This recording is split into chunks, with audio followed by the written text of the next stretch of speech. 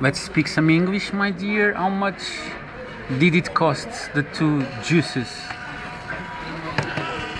€5.60. €5 is 60 cents. Yes. So it's the price of two juices in Portugal, Lisbon, isn't it? Yes, but it's not very. It wasn't very good. The juice. Why not? It was what were the flavors? The flavors. What's the flavor? Flavors. It was juice of strawberry, of apple, of peach, of.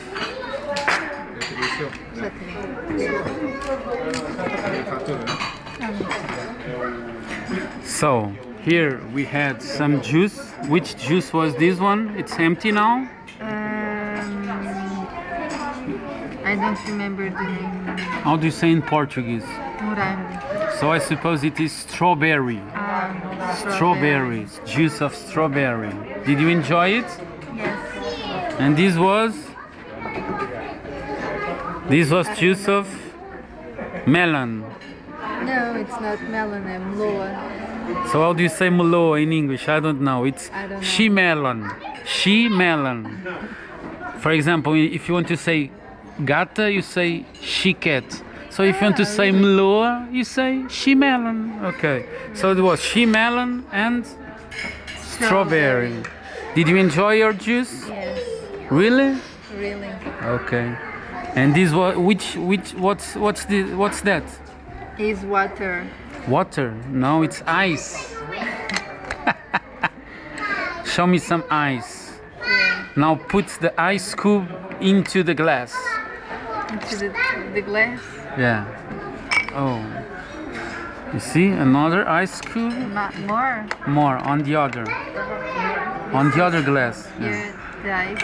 Okay. And which newspaper were you reading? Tell me.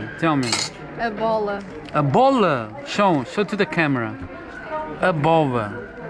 What does it mean, bola? A bola is the football game. The football game? No. Explain me better. What is a bola? This is a journal about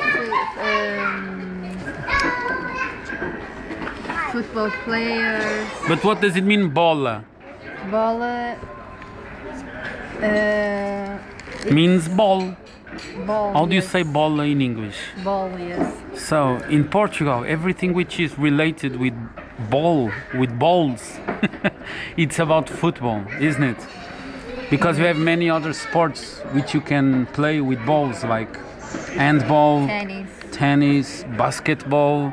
But in Portugal, everything which is related with a ball, it's football.